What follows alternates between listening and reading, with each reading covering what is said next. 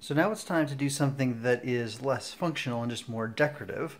I have used my block of plasticine here, this modeling clay, this oil-based modeling clay that I got at Dollarama, and I've used well over half of it to make the, I don't even know what it's called, but you might recognize this from the Borg hand. 7 of 9 has this, and so I've made it for my right hand, since this is the hand that will be uncovered, and I've made it exactly for my hand.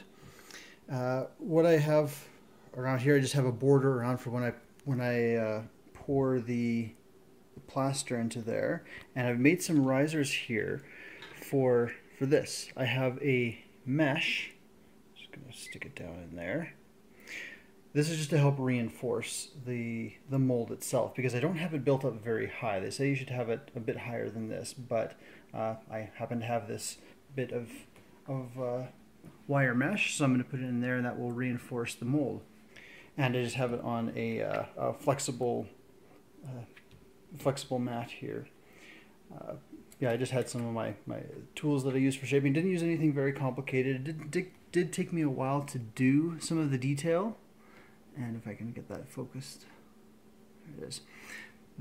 My favorite part here, of course, is this impression that I took from, you might recognize this circuit board that I had showed in another video. And it's a really low profile board.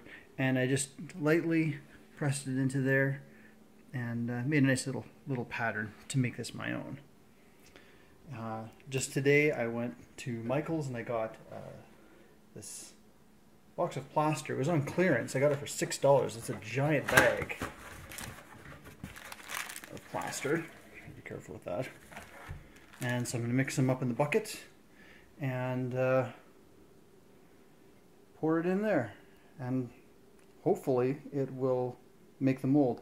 So this might work, it might not. This is the first time I've ever done anything like this, so we'll see how it goes.